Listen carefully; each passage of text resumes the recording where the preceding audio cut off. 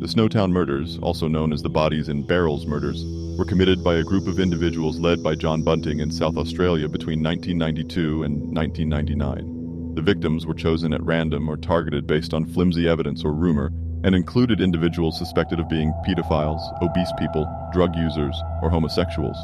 Bunting lacked empathy for his victims and derived satisfaction from controlling them, forcing them to call him by titles such as God and Lord Sir.